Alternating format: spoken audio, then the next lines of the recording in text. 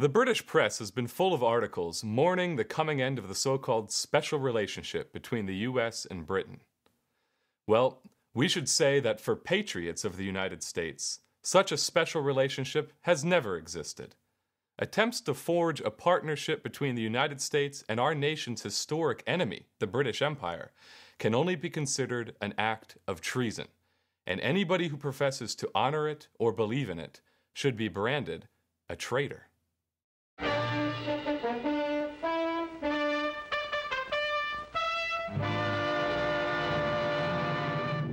The United States was pulled into World War II when Japanese bombers launched a surprise attack on Pearl Harbor.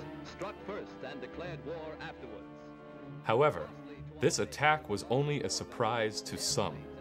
The British had known of such plans to attack the American naval base in Hawaii for over 20 years, for no other reason than that they had been involved in making those plans. December 7th, 1941, a date which will live in infamy. Stretching all the way back to 1902, when the British officially entered a treaty alliance with Japan, ostensibly to curb the growth of Russian power and to protect British imperial interests in China, certain Americans had already begun to recognize that the ultimate target that the British had in mind was the newly united transcontinental United States of America, which had only 40 years before successfully defended itself from another British attack in the form of the Southern Secession.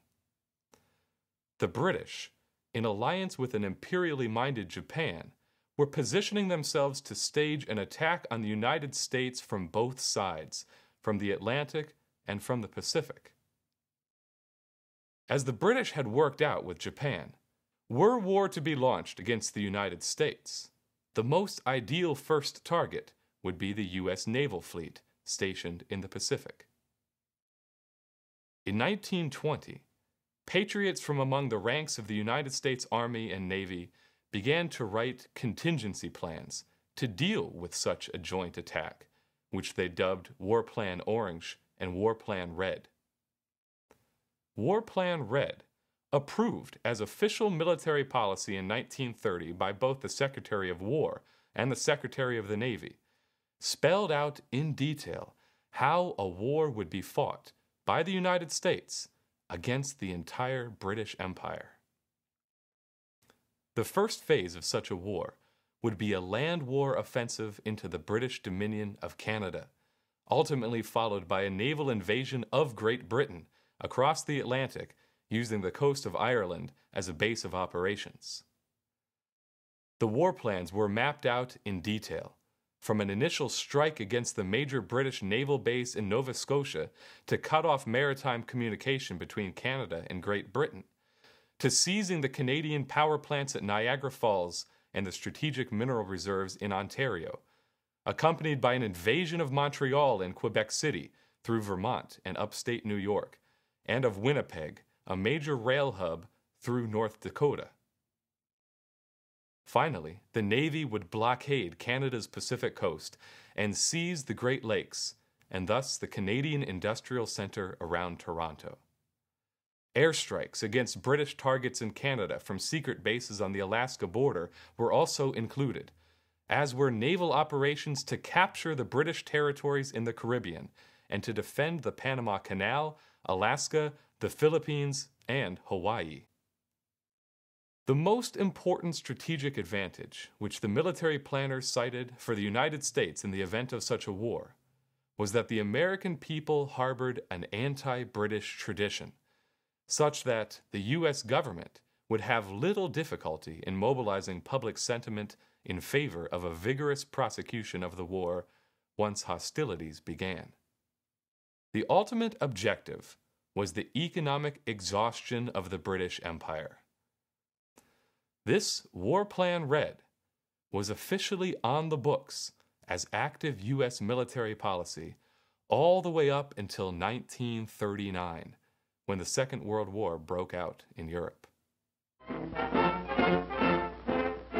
To wage a war against the emergency as great as the power that would be given to me if we were in fact invaded by a foreign foe. Franklin Roosevelt had already been waging a war of his own inside the United States against the agents of that very empire, the so-called enemies within, concentrated in the British protectorate of Lower Manhattan's Wall Street banking houses. Yes, the money changers have fled from their high seats in the temple of our civilization. We may now restore that temple to the ancient truths. He came into office vowing to crush the economic royalists and finally kick out the Tories who all should have left in 1776.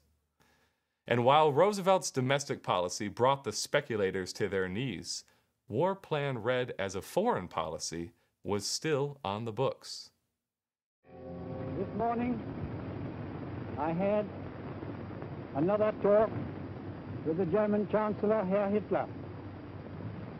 And here is the paper which bears his name upon it as well as mine.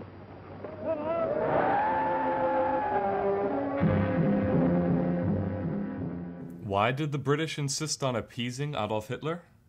Well, the British had funded Hitler's rise to power, intending to use him just as they had used Japan to engage in conflict with and wear down Russia, whose adoption of American system economic policies following 1876 had turned it into the leading strategic threat to the empire's power on the Eurasian continent.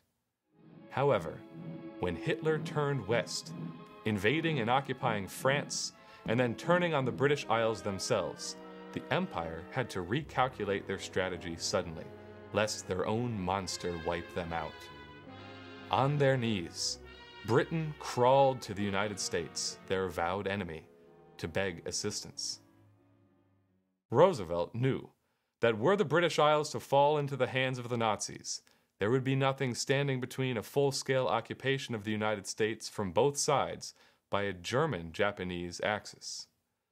He therefore organized a wartime alliance between three leading powers: the United States, the Soviet Union, and Great Britain. In Tehran, in Iran, President Roosevelt, Winston Churchill, and Joseph Stalin outlined the steps to victory over Germany. However, FDR openly declared that his intention was to end the war as quickly as possible, and then proceed with the business of eradicating the influence of the empire and of imperialism from the planet as a whole.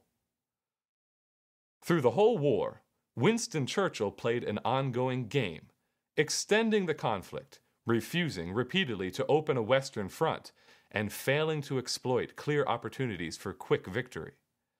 His strategy was to stall, because he knew that come peacetime, the strong alliance between Roosevelt's United States and Stalin's Russia would spell curtains for the empire.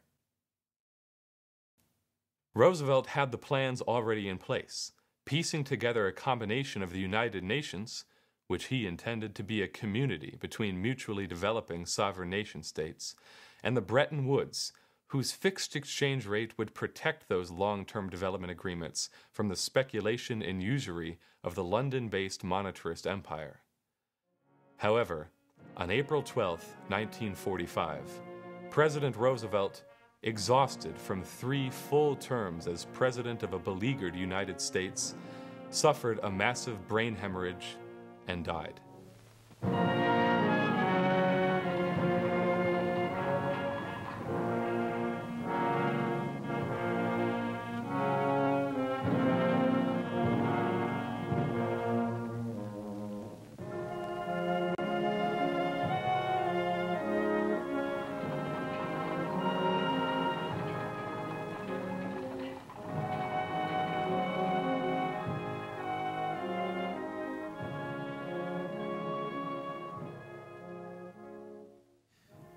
Winston Churchill, who had fought an unceasing battle to avoid a cross-channel invasion into Europe from the spring of 1942 until the winter of 1943-44, who had constantly struggled to force a change in Allied strategy so that our troops would be called on to penetrate the mountain barriers, which he called with a straight face the soft underbelly of Europe, made his speech at Fulton, Missouri, in which he directed a savage onslaught against the Soviets.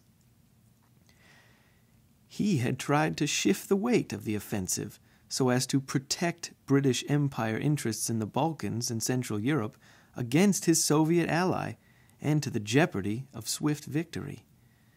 Now he was busy running up a trial balloon for outright war against his former ally.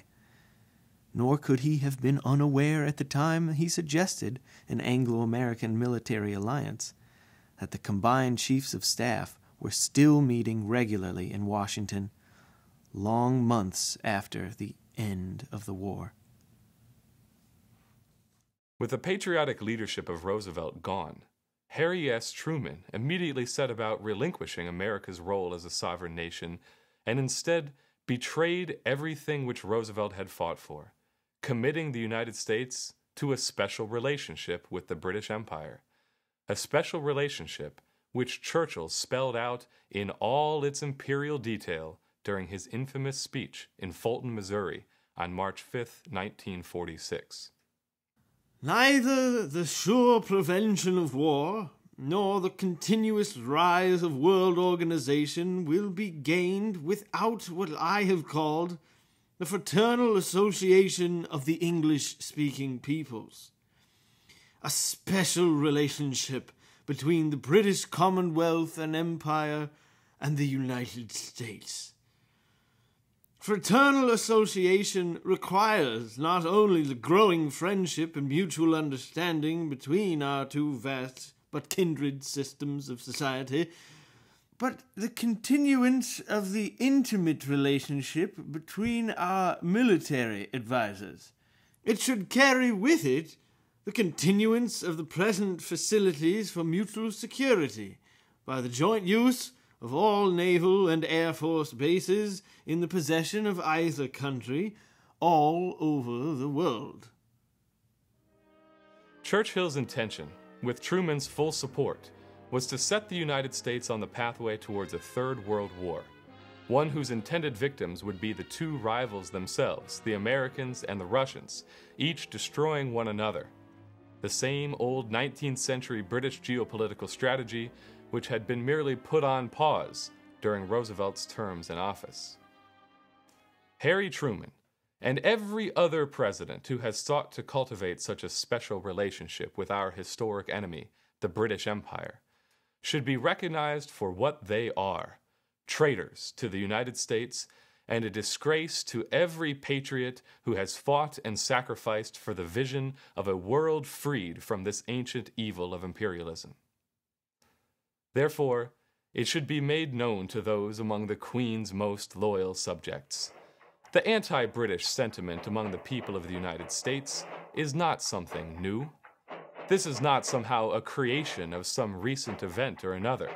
The British petroleum oil spill, the endless opium war in Afghanistan, Barack Obama's continuing bailout of the British banks on Wall Street.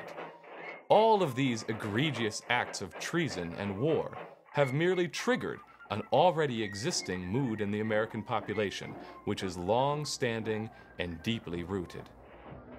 When the American people recognize that they are struggling for their nation's very survival, in the face of a long-standing enemy which has worked for centuries to subvert and destroy our republic, they will stop at nothing to protect what they hold dear, and to finally destroy that imperial enemy of civilization, once and for all.